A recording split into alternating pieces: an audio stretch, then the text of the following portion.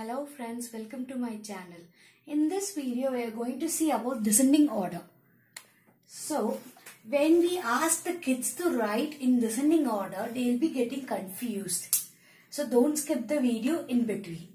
So ask the kid first to write the numbers properly from 1, 2, 3, 4, 5, 6, 7, 8, 9, 10.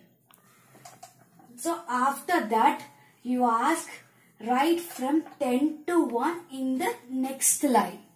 So see 10, 9, 8, 7, 6, 5, 4, 3, 2, 1. So differentiate them. So we are starting here from the biggest number of 10 in this row. So when it comes from big to small number, it is called as descending order. For them, first make them sure they are able to write this one. If they are okay with this, we'll kindly give them as jumbled one. So I'm going to show you a jumbled one example. So the jumbled one, for example, 5, 4, 8, 7, 10. So ask the kids to write in the ascending order first, so that they won't get confused.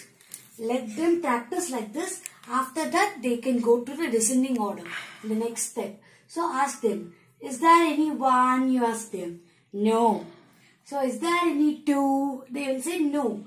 Is there any 3? No. Is there any 4? Yes. So ask them to write it in the ascending order. 4, 5, 7, 8 and 10. Now ask the kids to write from the reverse to 1. So it is 10, 8, 7, 5, 4. So now you ask them to erase this ascending order and say that it is a descending order. This is called as descending order. It is big to small. So it is called as descending order. Same thing. We can practice with another number also. A bigger number. For example, we are taking as 25, 20, 30, 32. Ask them which is the small number in this. So they will be saying as 20. Next small number 25. Next small number 30.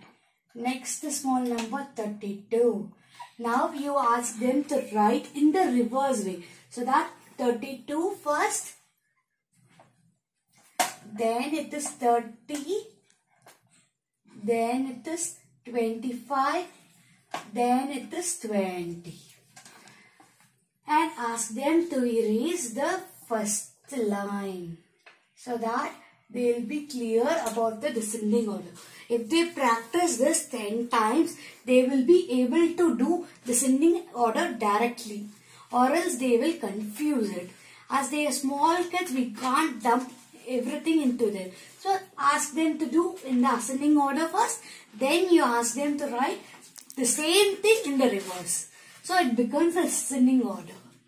Thank you for watching this video. Kindly like, comment and subscribe my channel and press the bell icon for more updates. For learning about the ascending order, kindly see the link given in the description.